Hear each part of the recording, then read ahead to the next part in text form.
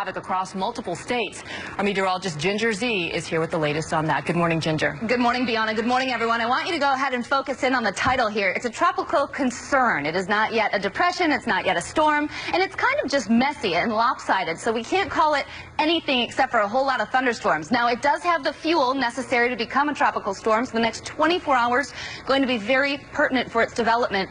82 in most of the bathwater that is the Gulf of Mexico, about 1 to 2 degrees above what is normal. So if this thing gets going, it's got plenty of warm water to feed on. Where will it go is the next question. Most of the models here on the spaghetti plot take it over to Florida, a few just off into Brownsville. But either way, I can promise you, no matter what it gets named, no matter what type of storm it becomes, it's going to bring a lot of rain, even for places like Miami.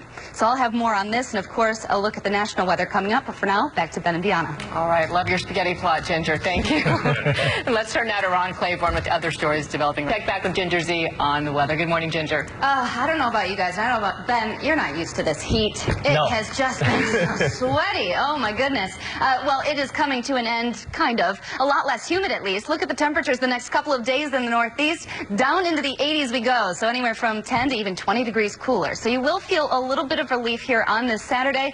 Not so much if you're back to the west. Denver yesterday had a record of 102 degrees. Today they could do it again at 103. So it's not just the heat that is drying out all the fuels on the ground, but the fire weather, not so great. 40-mile-per-hour gusts. So that's not going to help the firefighters out as those fires continue to grow. That's a look at the big picture. Let's get a check now a little closer to home.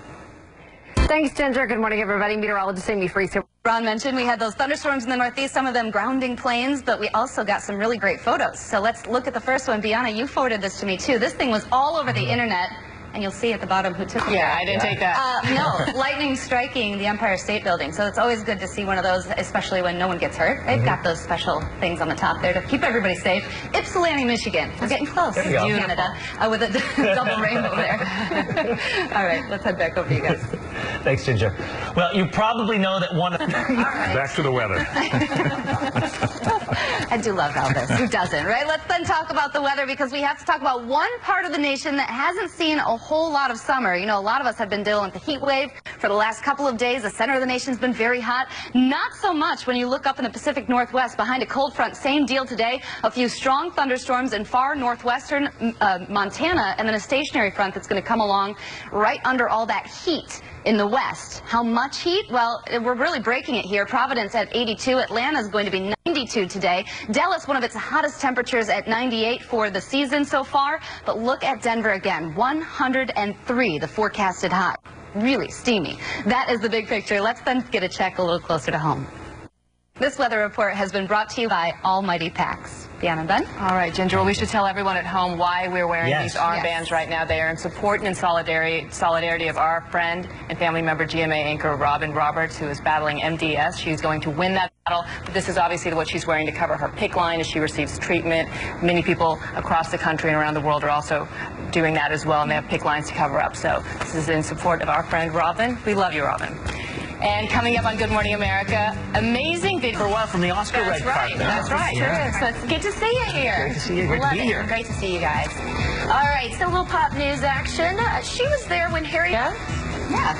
I still picture him with Elaine Irwin. She's so beautiful, so it's hard to see them apart. But good luck to Meg and John. Okay, so if Meg and John do try the knot, they might be interested in this. We're going for the 16th chapel. Is it the 16th chapel? I want to talk directly to Dave. That was over the line. That was over the line. Poor babes. Poor guy. No, see, I think he got out, left high school very, very early, so that he could pursue making millions and millions and millions of dollars. The one person more famous than Ben in Canada. Based on Twitter followers, I would say you're absolutely right. All right, guys, well, speaking of school and education, okay, you've all heard of kicking it old school, but how about kicking it preschool? This is a kindergarten